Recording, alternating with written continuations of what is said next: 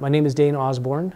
I am a hematologist with a focus on malignant hematology and bone marrow transplant, and I work in LDS Hospital in Salt Lake City, Utah.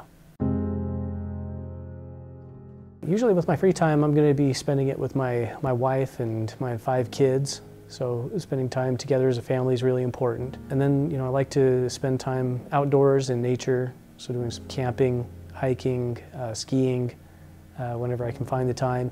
I think in kindergarten I knew I wanted to be a doctor and was just really interested in being able to help people. And then before I went off to medical school, I had a chance to work in a local oncologist office. He was a really great mentor to me, and it was a really good experience where I got to see what oncology patients were going through and how they came in feeling very distressed, and then get to see them kind of make that transition where they went from that distress and fear into having some hope. And I thought that that was really something special that I wanted to be a part of, and to kind of have that same kind of bond with people.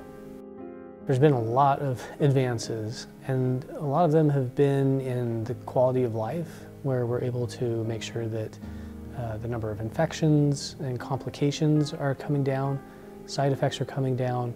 We're able to find more effective treatments where people are living longer with more quality of life. And that's been through a lot of new medication advances, but also a lot of our cellular therapies.